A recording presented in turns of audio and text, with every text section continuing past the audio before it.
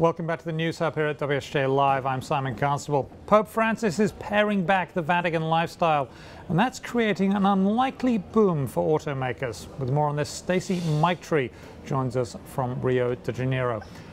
Stacy, automakers getting a boom. Why so?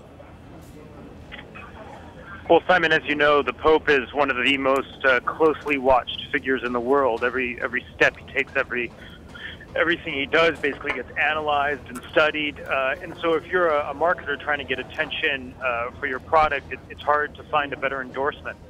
Okay, and the endorsement is that he's going away from the previous Pope's tradition of traveling around in the popemobile, which were fancy German cars typically, and now into smaller cars, compact cars.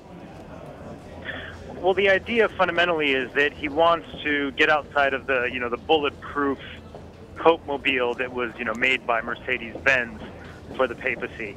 And instead he's choosing a more sort of modest transportation, and that would be this Fiat idea, which is, this sort of silver station wagon style car. And yeah, go ahead. And he's also traveled around in small Fords as well, so he's not limiting himself to Fiat, but what we were seeing earlier was pictures of him in a Fiat.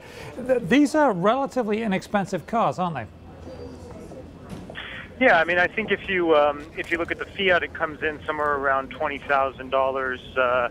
It's only sold here in Brazil for 43,000 Brazilian reals, but it grabbed a lot of attention because, it happened to be the car that he used when he arrived in Rio de Janeiro, and the papal motorcade took a wrong turn and they ended up in traffic, and suddenly the car was being swarmed by pilgrims and they were reaching inside, and these images were being beamed all around the world. So how does this fit with his message and his general message that he's been putting out there today?